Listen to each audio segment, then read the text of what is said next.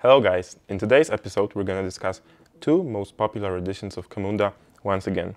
Although this time we'll see some process management basics.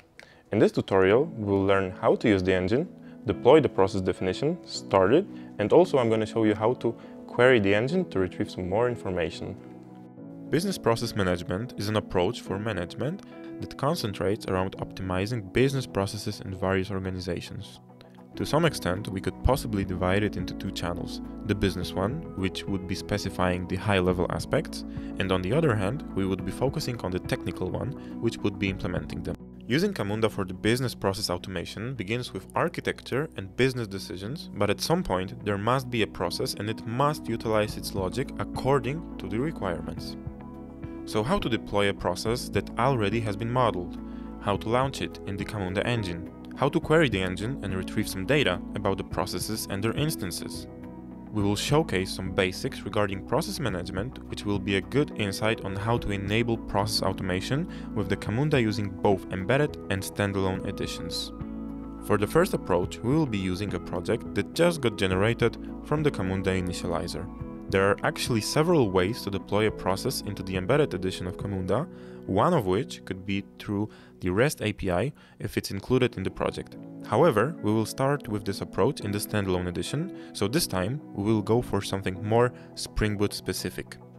To deploy a process definition, just simply place it in the resources directory of your project, and for this tutorial purposes we will be using a very simple process with only one human task involved. As you can see, this is an example process.bpmn that we will be using in this tutorial. After placing the process in the resources directory, just start the Spring Boot application and the deployment should be done.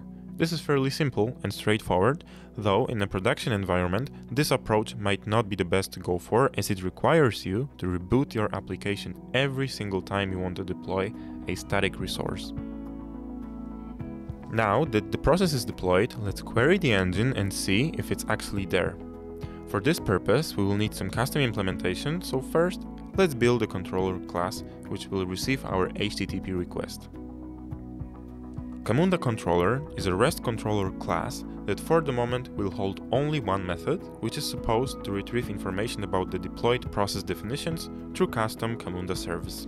Camunda service class will hold methods which will be called in the controller as a mediator between the application's client and the Camunda engine. In this service, we are implementing a method called getDeployedProcessDefinitions, which does the job for us using Camunda's repository service.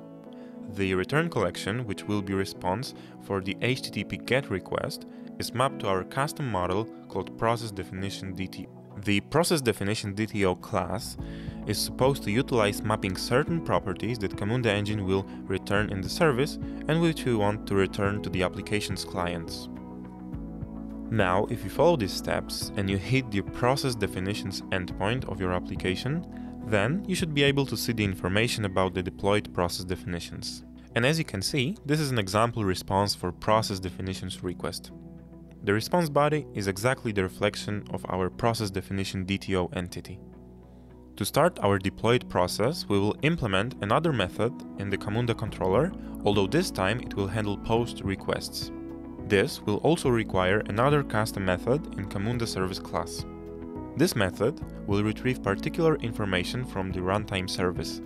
As you can see, creating custom Java implementation around the core of Camunda gives us many advantages, like for instance additional logging. The start process method will use one of runtime services features, which is starting the process instance by key. Now, if you send a HTTP post request on process key start endpoint, then you will get a 204 no content response and your process should start immediately.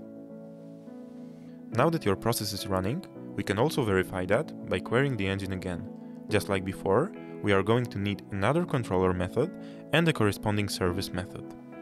This time, our controller will receive a GET request, and upon receiving it, the service method getActiveTasks will return the information about the active and running processes. It is utilized through Camunda's task service and our mapping for a custom entity called task.dto. As you can see, this is a task.dto entity which will represent the structure of HTTP response. Now let's jump into the embedded edition of Camunda. For this tutorial's purposes, we will be using Camunda BPM Run. To get it up and running in your local environment, just follow the tutorial in the description of this video. To deploy a process definition, we will send a HTTP POST request, and if you configure it properly, the process should get deployed. The response for a correct deployment should look like the following. Now let's find out if the process got registered in the Camunda engine. To achieve that, we will send another GET request towards our standalone local instance. The successful response should return the information about existing processes definitions, amongst which we should find our freshly deployed process. Now, once our process is there, we are ready to run it. As you can guess by now, this will be done through another HTTP request. As you can see, part of the URL is a parameter that needs to contain the correct key of the process that you want to run. The successful response should return the following information. The last step would be to verify if the process is indeed running, and this time we will also achieve it through another HTTP request. In response, we should be able to notice that one of the active process instances is indeed the one that we just started.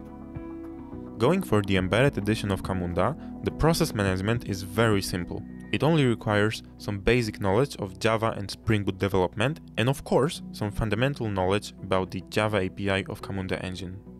Though it requires some custom coding, it is simply providing developers a possibility to implement complex solutions adjustable to the needs of business, such as specifying response structures for the application's clients.